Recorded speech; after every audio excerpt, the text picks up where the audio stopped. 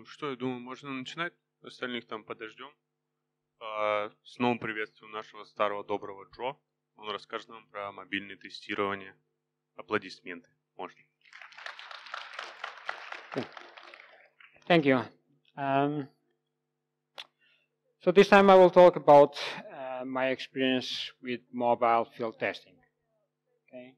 And once again, I would like to know if you are also doing that. If you are doing mobile testing, yes? And field testing. Okay. What is field testing? I see some face. What is field testing? So field testing is when you grab your device and you go out. Okay, and that's when the fun starts. Yeah.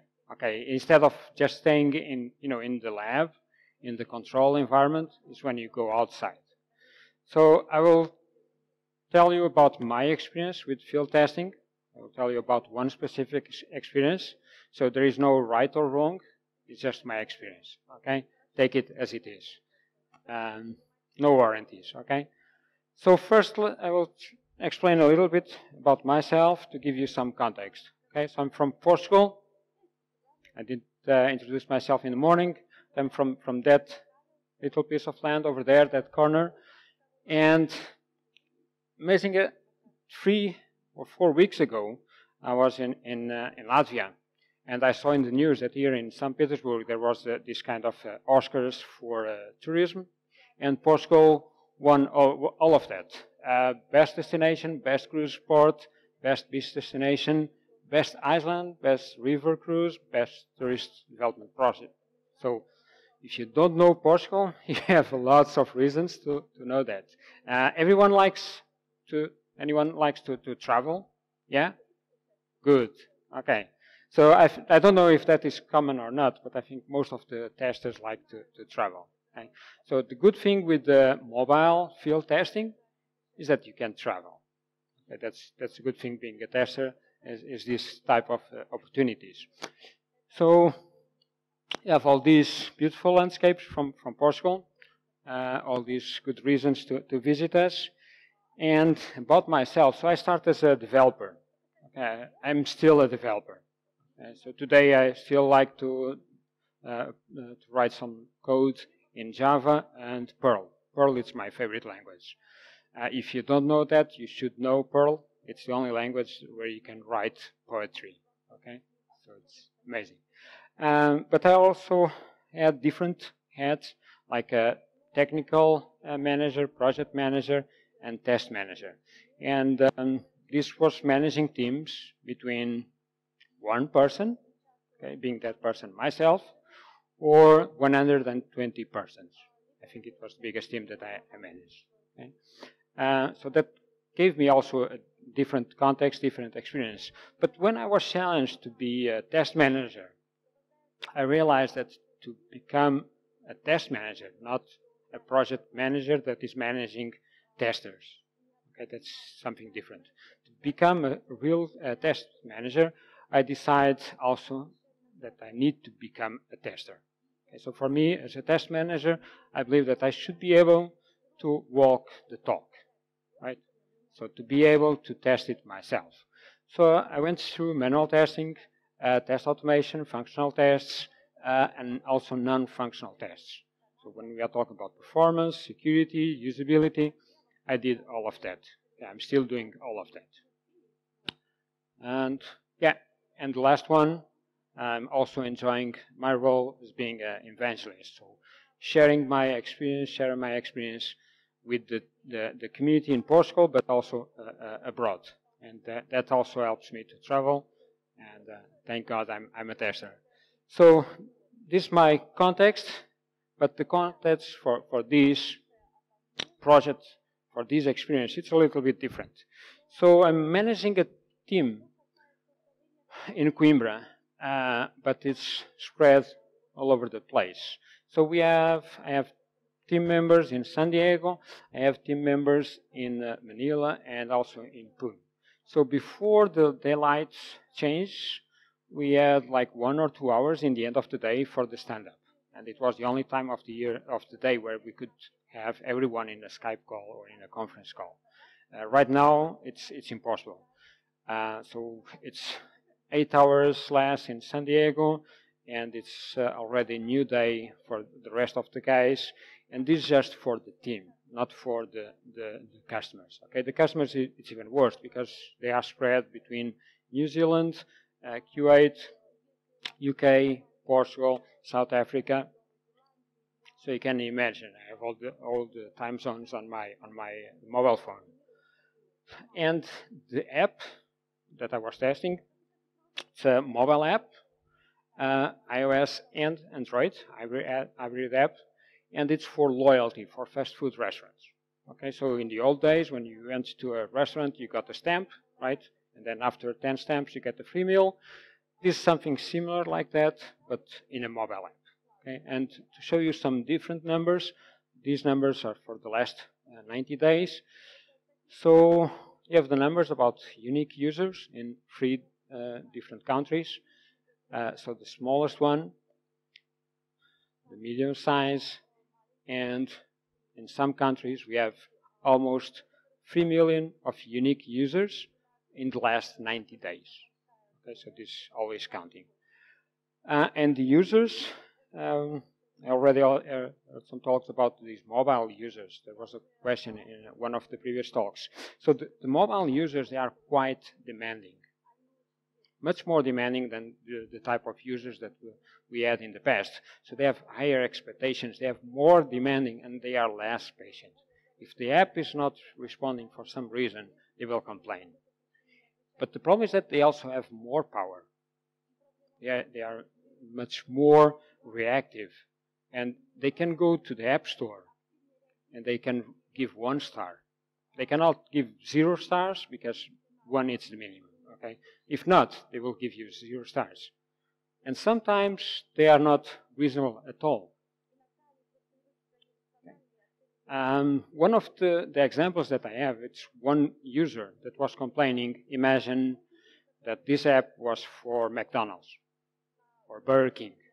Okay. Imagine that it's for Burger King, and the user complained, it's 1 star because the app does not work on McDonald's. You know, and you get bad review. And the powerful is that if this app starts to receive lots of bad reviews, it gets out of the top in the market, and basically you are out of business.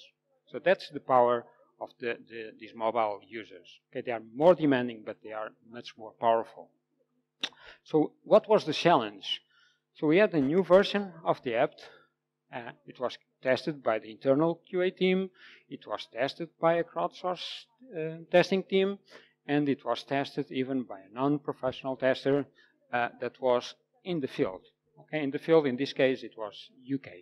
So the guy was there on vacations. He worked for the company, and they just told him, okay, can you just go to a Burger King and run some tests? And say, yeah, okay. So all of this is good, right? We did it all.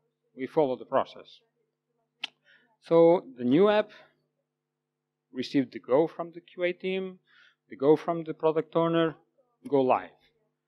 And dozens of bad reviews start to come in as soon as the app was released. Okay? And bad feedback was escalated.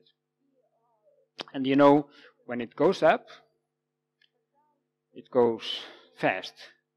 But when it comes down, it comes even faster, right? So this feedback went up to the CEO, and then it came down quite fast until the team.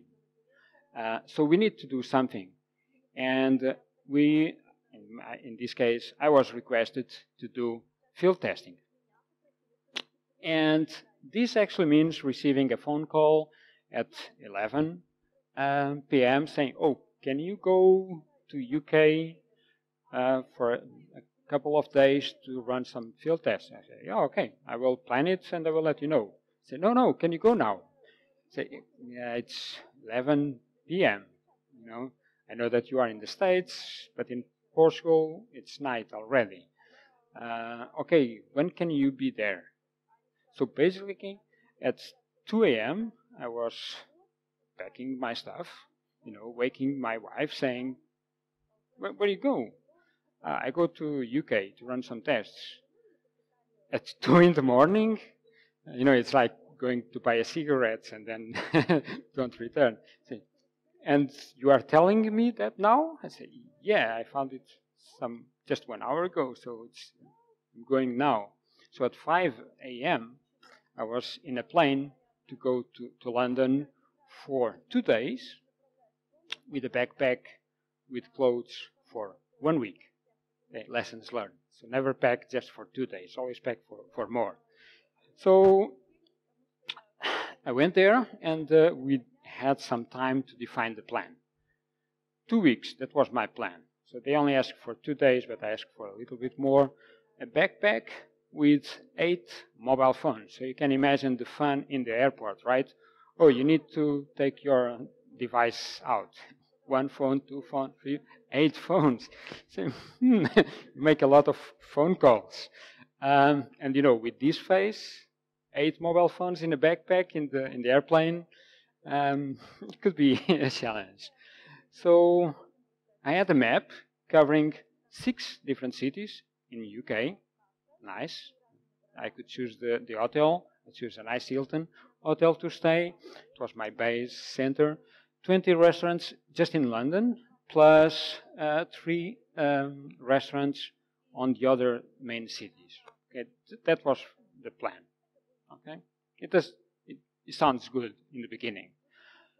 So the test case were defined, and the plan was to go to each restaurant with 4 different devices. Just go to a fast food restaurant, choose a table, put your 4 devices there, and start running the tests. And then go to the counter, buy one thing, go back to the table, run some more tests, and do that. So I need to buy 4 different things in the restaurant. Okay. No, I was not eating all the fast food. It was almost Christmas at that time, so lots of people in the street got some food, the ones that wanted to accept it. Some just looked at me like strange, why are you offering food? But that was the plan, okay? So lessons learned of this. So this was the plan and it was executed. Of course, nothing is perfect. And I learned also something. Again, I like disclaimers. So this is a specific environment, a specific context. Okay, it doesn't apply to all the apps. It doesn't apply to different business areas. This was in a foreign country, so it implied also the travel and the preparation, and it was for fast food restaurants, good and bad. So, and yes, it can be fun, and it was lots of fun during these 2 weeks, traveling all over the place. But it's not as fun as doing field testing for this kind of stuff. Okay, I also did for this. We did command and control for the boat, where you could test and you could control everything inside the boat from a small laptop. And the field testing was to be in a simulate war scenario in the sea. Okay, that's fun. Or the other one, where you are also inside that in a war simulated scenario, and it could be a lot of fun, as you can imagine, driving inside that. Or like these ones that I did to test the landing gear of Boeing. All of these are quite funny, and you can have more projects like satellites, all these fancy projects, and you can get lots of fun. But in this case, it was just a mobile app. Okay, even so, as a tester, I tried to enjoy what I'm doing. So I tried to get some fun out of this. But again, just to remind you, don't apply this to all the apps and to all the business areas. So the first thing that I learned is that this mobile testing strategy, if you have a testing strategy for your mobile phones, you need to include also field testing. Okay? Because it's where it will happen, right? And even if you use crowdsourced testing, sometimes that is just not enough. Okay, I will not go into details on this. If you want, you can ask me later. But sometimes it's not enough. So you need to use real device, real environment, and real users, or probably not. Okay? Probably you need some testers with some context. Because real users, most of the time, they just complain. They will not tell you useful information. Okay? It's failing. Why? Because I'm in a restaurant does not accept this app. Okay, so that's not useful at all. So you need more information when the things go wrong, and the testers know that. So lessons learned: plan time to commute, and I failed that. Okay, I planned everything, but I forgot the time that I need to go from one restaurant to the other. Okay? It's quite important to plan that. And it's quite important to optimize your bet. So you know the place that you need to visit, you need to plan that to optimize, to reduce the non-productive time, the time that you are spending traveling from one side to the other. But you also need to plan time to report. In the end of the day, I was in the hotel, tired, and I still need to report. I still need to give all that information back to the team to fix the issues that I found. And of course, I also need time to rest. Okay? I walked a lot during these 2 weeks. I had a backpack with 8 phones. And at a certain point, all of them were vibrating and giving me rewards. You know these Samsung apps? When you give so much steps during one day, they will tell you, great, you achieved your next level, 1,000 steps, 10,000 steps, and all the 8 phones were complaining about that. So prepare your test data. When you go out, you are in the field. You don't have so much time, right? So you need to prepare everything in advance. You need to have all the users. In this case, we created more than 100 different test accounts for Facebook using a predefined format. So I always knew what user accounts I would need to use for that specific restaurant, and I prepare all of that in advance. And also prepare and study your test case. You don't want to go to the restaurant. It's already strange to be there with the 8 phones. You don't want to read your steps, right? You need to know the steps before.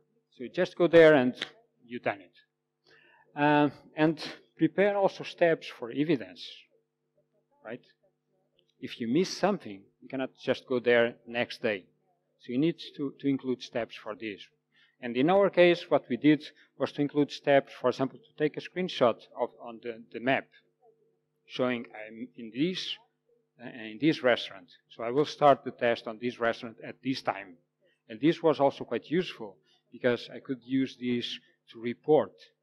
Okay, what restaurant, at what time, and everything after that, in the log files, in the server, in the app, had the timestamp. So it was easier for the developers also to track my steps. What else? Execution. So execution details are relevant. Okay? As the testers, sometimes we see something that looks strange. It's like the smell, the smoke, right? Smoke test. When you see something strange, you need to try to understand that. Sometimes the users will see something strange. Oh, what happened? I don't know. Let's try again. Oh, it worked. Okay, no problem. Okay.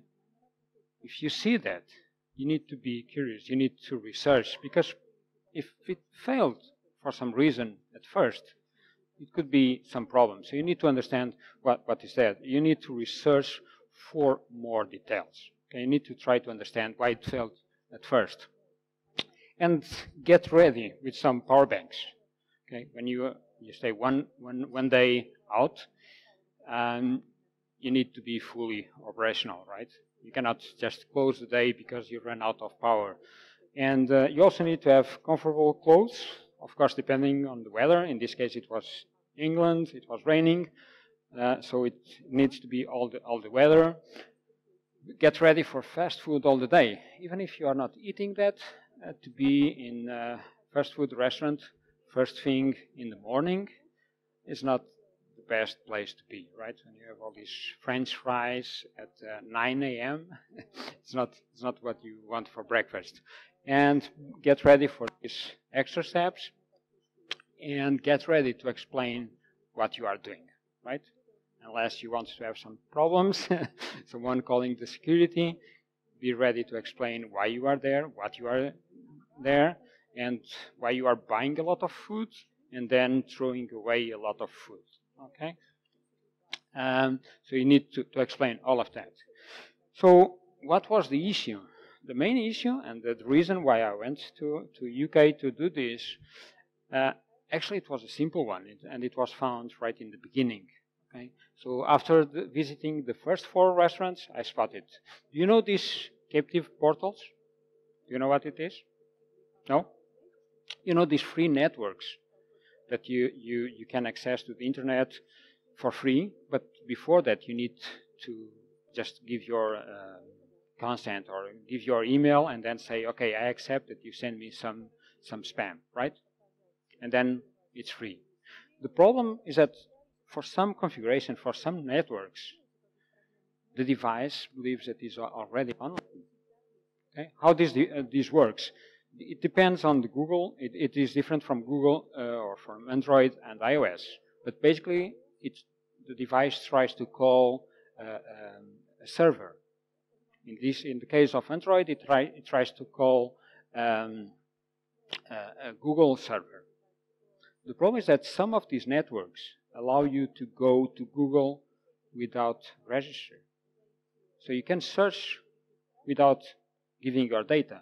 But as soon as you try to get out of that, so if you click on one link, you will say, oh, now you need to give me your email. Okay? So the phone was connecting to the Google servers and says, okay, we are online, ready to go. Next call was to our backend, to our API, to get data. And instead of getting a JSON file, it was getting an HTML page saying, please provide your email address. But at that point, the app was not expecting that, because from the app point of view, as far as the app knows, everything was okay and we had internet. So that was the problem, okay?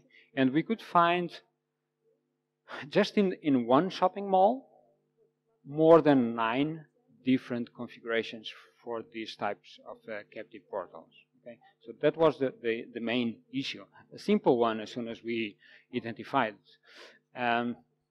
Of course, there were also some bad network conditions, and we also improved the app to handle that, but that was the main issue. Okay? So as soon as this was solved, happy again. Okay? And this was my experience with 2 weeks in England. So I think we still have time. This time we have some minutes for questions. Okay? Да, у нас осталось минут 15 на вопросы, так что можете задавать.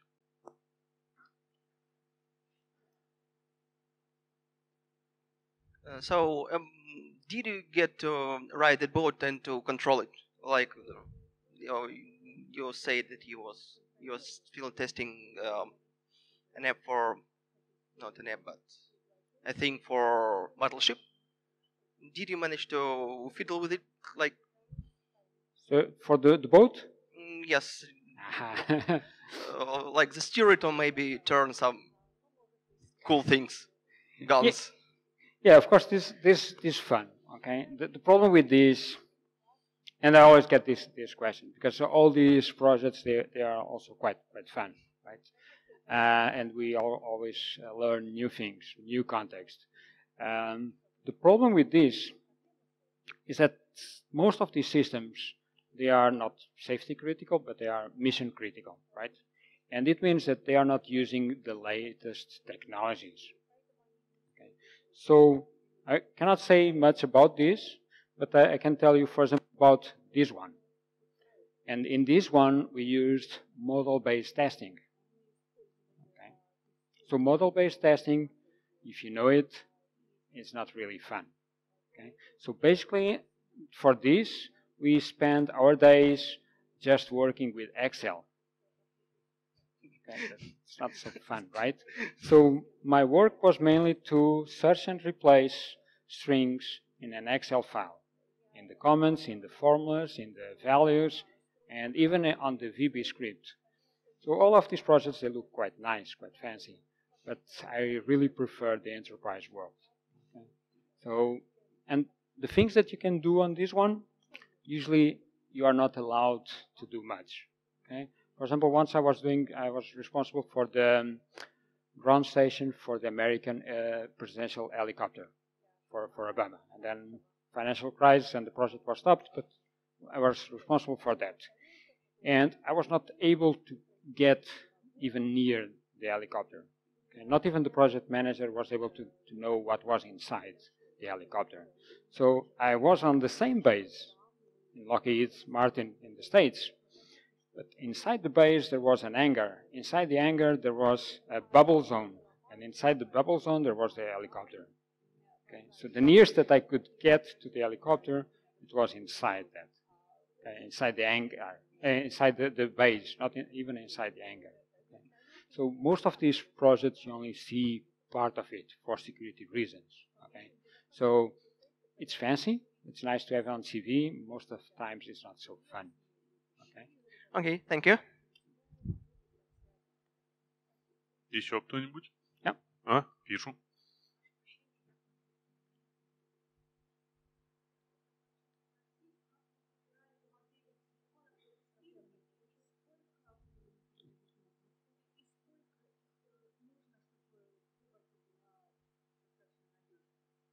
Okay, so she asked,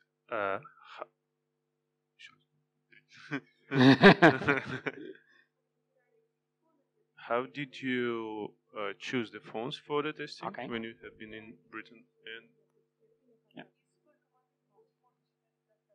And how many models of phones, types of phones, it's enough? Okay, so you know Pareto analysis, right? The 80-20. So that's how we choose them. Okay, so we looked to the data analytics and we identified the most used device in this case. So we identified the 8 device that will cover 80% of the users. In most of the cases is like that. So we can take all of the device, but to cover the other 20%, it will require another 20 devices. Okay, so it's impossible to cover all of them. Okay, these 80-20 can also be used for the test case. It's the same. And you know pairwise technique? It's a technique that you can use to improve that coverage even more. So usually I see pairwise applied to the data variables, but it can also be used to scenarios like this, where you have different combinations and you need to reduce the number of options. Okay?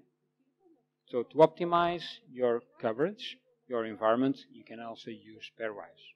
And I don't see it applied so frequently, but it's also an option. Так, еще, вот вижу.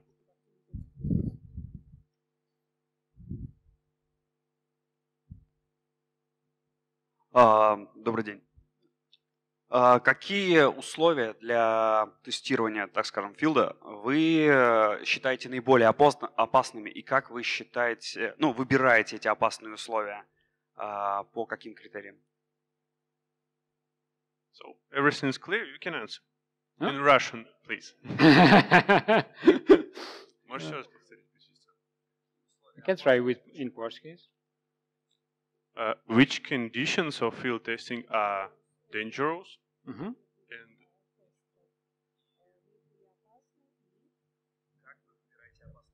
And how do you understand which one is dangerous?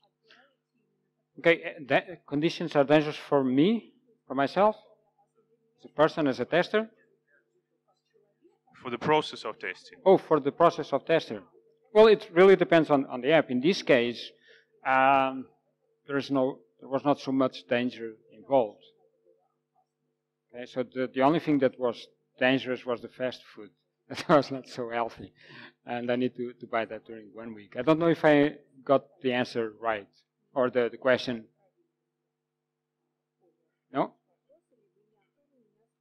It was the translator.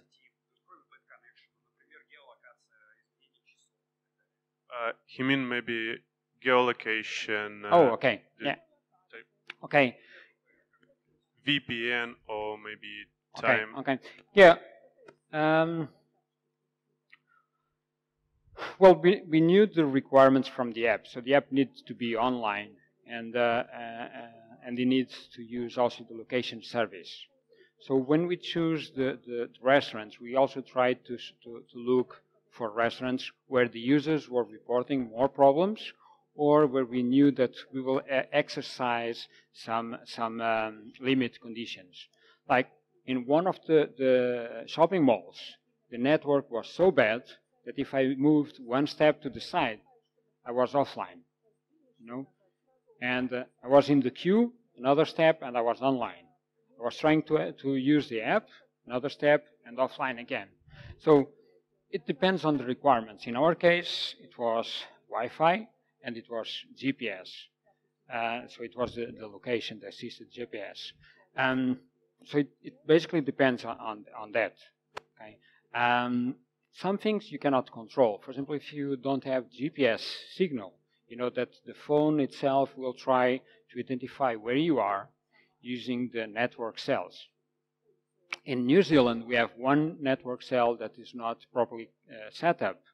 And whenever the user gets connected to that network cell, he is refused to do anything in the app because the app says that he's in the middle of the ocean. You know, that's the coordinates that he's receiving. So you cannot control everything.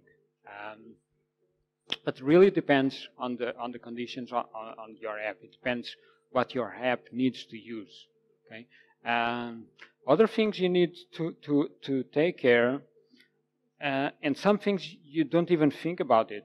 For example, power the processing capacity on your device. Okay. Did you ever shake your desktop while you are testing a web page? That's stupid, right? You don't do that. But you know what is the fastest way to generate load, CPU load on your device?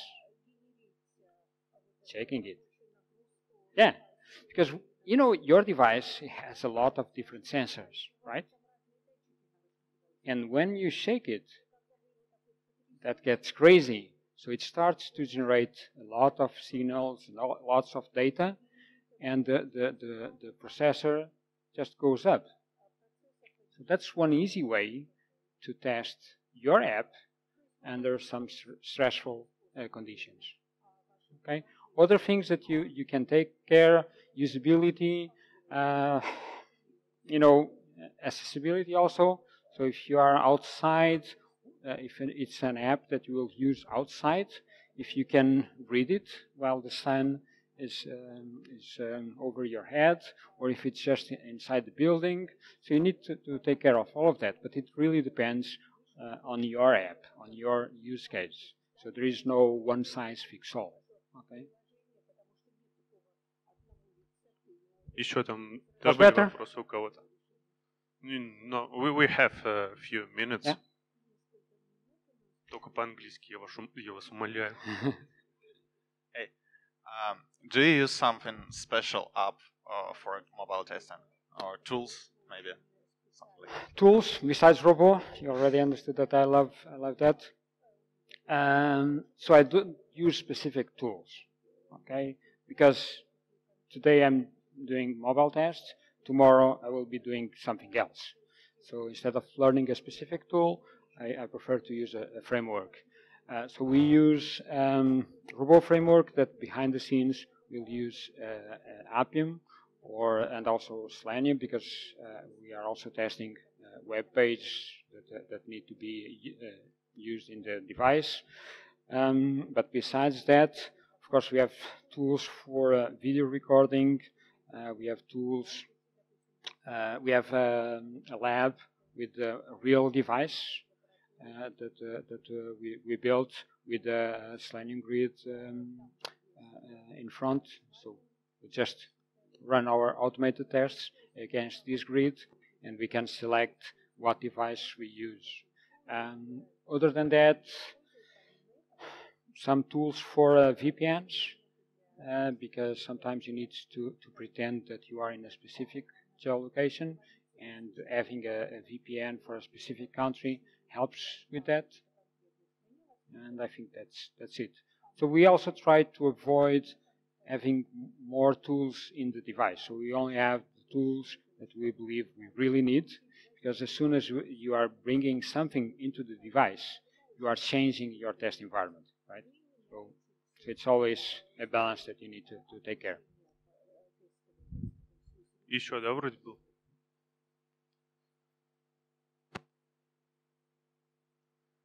Yeah, hello. Hi. Yeah, I have a small question.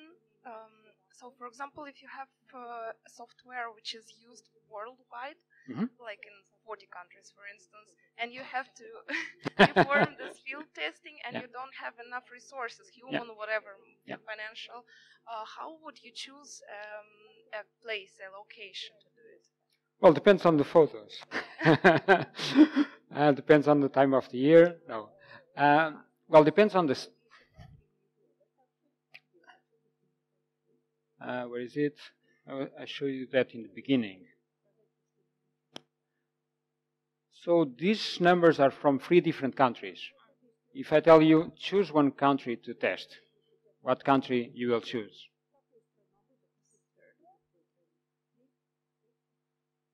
This one, right? Yeah, the third one. Because you can see the difference. So how do you choose what to test in testing in general? Risk, right? Risk-based testing. So my first choice will be risk. Okay? If I'm allowed to choose, I choose the country. If not, I will choose by the risk for the business. Yeah, in your case, it's probably dependent on the quantity of users or potential users, right? Yeah. Okay, see, thank you very much. Yeah, thank you. Так, еще остался, да? Hello. You said that the problem was in captive portals. Yep. But it looks like this is a problem not for your particular application, but general problem. What? Yeah, it's true. But you don't control everything. So we cannot control the way these captive portals are set up, right? When you connect your Windows laptop, you will also connect to a captive portal. Yeah, but it means that all other applications will have the same problems for. Well, potential. Particular Potential. application. Yeah, it depends on the approach that they use. So if they use an approach that will prevent that, and our approach was quite simple. So instead of trusting the information from the device, because that's what most of the apps answer, we run a second call, and that takes time. So we have a performance impact there. But basically, if the device tells us, I'm online, then we run a first check to our servers, and only if the response is what we are expecting, then we say we are good to go. Okay? So that's a simple approach that we implemented. Other apps that use a similar approach, they will work. Other apps, they will not work. And that's why you see a lot of apps in the stores with problems. Okay? Regarding the previous question, one option is also to use crowdsourced testing. Okay, we can use that to lower the costs and to increase the coverage. Anyone is working for crowdsourcing testing? Yeah? Okay. So it's not bad. Okay, don't get me wrong. The problem is that what happens if you don't find a bug in the end of the day? Nothing special, right? You go home, right? If I don't find a bug in the end of the day, and if the end users find a bug, I get a phone call. Okay, so that's the difference. It's the motivation. It's the context. So I'm committed. You know, the chicken and the pig, right? The eggs and the bacon, right? The crowdsourcing testing, they only provide the eggs. But the guys in the team, the QAs in the team, they have the bacon there. You know, so they are really committed with the game. So that's why I always prefer to have also, if possible, financial possible, if it's possible to have someone from the team that knows the context and that will search for the details for if something goes wrong. I always prefer to have someone from the team. Okay? Все, уважаемые коллеги, закончилось время. Джо, прошу, любите жаловать. Поблагодарим нашего гостя.